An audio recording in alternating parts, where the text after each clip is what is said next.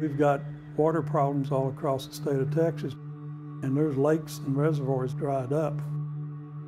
Water is the #1 issue for everybody, for people living in cities as well as people involved in agriculture. Population here in the Rio Grande Valley is going to keep increasing. And we have to think of water as a resource that right now we might have it, but tomorrow we might not have it. The rate that the Rio Grande Valley is growing, municipalities are going to require much more water. There's going to be a lot of pressure on the agricultural community to better utilize the water, and in some cases, their water rights may be taken away or reduced. Agriculture uses a great deal of water in Texas for the production of agricultural products. And so we have to find ways to be more efficient and to be able to irrigate our farmers' lands with less water than we've had in the past.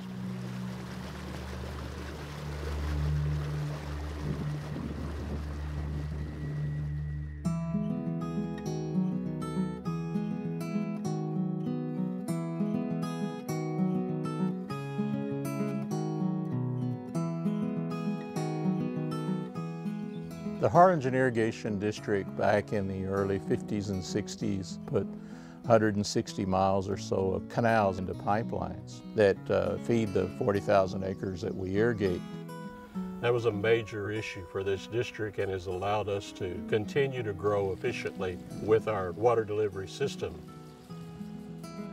In Texas today, agriculture uses 60% of the available water resources, and in the Rio Grande Valley, agriculture holds 90% of the surface water rights. As population in the valley continues to grow, it has put a greater strain on water resources. That's why in 2004, the Harlingen Irrigation District received a grant from the Texas Water Development Board to begin the Texas Project for Ag Water Efficiency. We really hope that we could find some ways to help the farmer to be more efficient in his irrigation. The project recruited farmers in the valley for real-world irrigation studies. On-farm results clearly demonstrate that traditional irrigation methods can be modified to more efficiently deliver water where the plant can utilize it and ultimately reduce ag water demand. I started farming here in about 1968. We did go through some drought periods back in the early 2000s, and water use was restricted. A lot of people that were doing flood irrigation actually ran out of irrigation water. We use perhaps less than half the amount of water on a drip system as you would on a normal flood system. I had very extremely good yields during that period when other people suffered because of lack of water. Citrus is an important cash crop in the valley, so the Harlingen Irrigation District has partnered with the Texas A&M University at Kingsville Citrus Center to explore ways to grow citrus crops with less water. Citrus is different from many other crops. All year round you have to irrigate citrus. The average rainfall here in the valley is 23 inches, and it takes 48 inches to sustain citrus production. So there's a big gap. If we can channel water more efficiently to areas that are needed, that also will prevent certain diseases like bacteria, fungus, or even insects, to proliferate in your crop. This partnership has resulted in the development of a low-cost irrigation technique that has shown significant results. Another practice that we implement in the citrus industry is the use of narrow border flood irrigation. We form a raised bed on the side of the citrus tree, and we do that between every citrus row where water can move down where the citrus tree roots are growing.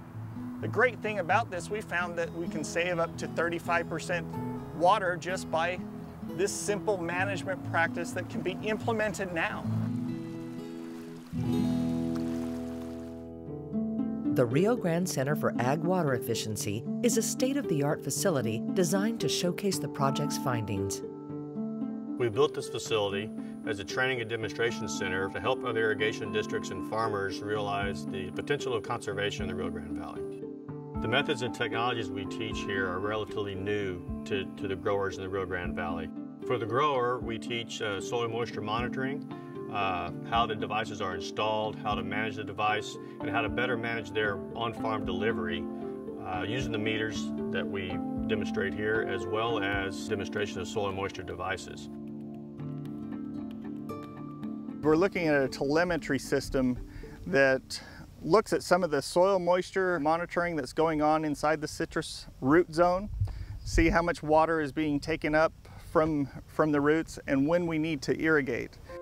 And they send information to the telemetry system that ends up sending a signal back to Jim Hoffman's office, where he can look at the data in real time, and then he can make decisions of when he needs to irrigate the trees. If you did not have some way to measure the amount of moisture in the soil and how fast it was being depleted, you might over-apply water or you might under-apply water. We had a 3-inch rain event here a while back, and less than 10 days later, this place needed water. You know, and the sensors told me that. We had half of the property being watered that afternoon. Well, hopefully the results of our project has demonstrated that, and if you can reduce your cost of water, you've got to be affecting your bottom line, your profitability. Along with demonstrating on-farm practices, the project also shows districts how to improve their system-wide efficiency. The reality is most of the irrigation waste is in the delivery systems. So it's important for us to demonstrate to the districts how important their delivery system is to helping the farmer be efficient. Harlingen's telemetry system uses wind and solar power throughout the canal system and is a model of district automation, connecting water level sensors and automated gates with district staff 24/7. As the Rio Grande Valley moves towards metering, this is a facility we can use to test, calibrate, and build confidence in the meters. We measure what we put in, we measure what we take out, and we can determine how efficient we are at delivering that water to the grower. This automated gate is actually the prototype to the gates that we've installed throughout the district. We use this primarily for training irrigation district managers and staff. They can understand how their canals are going to work when it's automated. Hands-on training in automation and new technology is important for district personnel. The canal operator is responsible for the delivery to the water for the farmers, responsible for the city to supply them with water. When I first started, everything was manual. In fact, we didn't even have cell phones. We had pagers. The old process of manual gate operation was inefficient, slow, and could delay water delivery to farms. Now, everything is on the computer system. We set our water at night, and the computer will do the trimming to keep our canals full. If for some odd reason a canal goes low, we have alerts set up that gives us a call, no matter what time it is. If it's something major that I can tell that's not right, I go out and check it. If not, okay, it's just because I made a bad adjustment and it's fixed. The farmer can rely on that water to stay constant. They don't have to worry about it. I've seen a great improvement from when I first started to now. We have a lot of hope for agriculture in this valley. The growers are very optimistic about having water. The rains do come.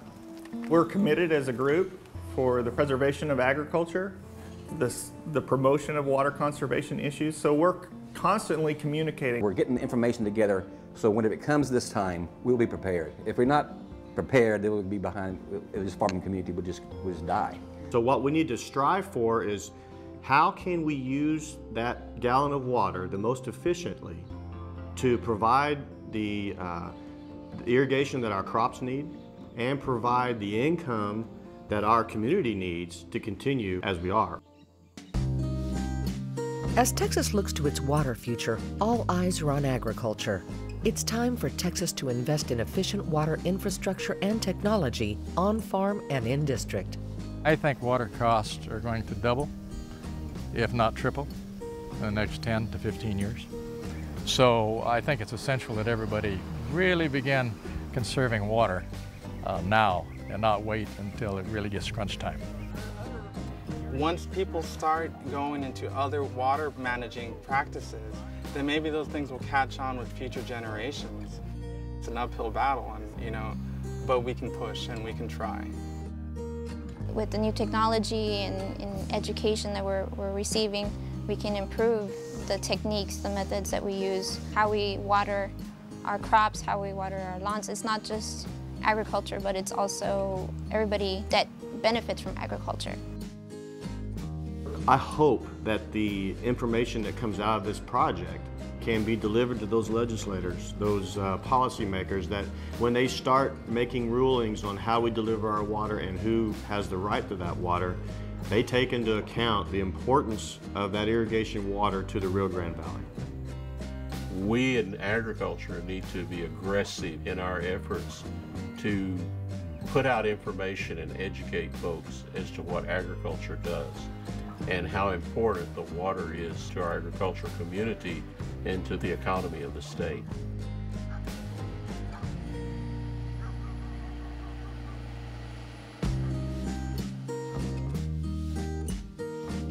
To learn more about the Texas Project for Ag Water Efficiency, visit texasawe.org.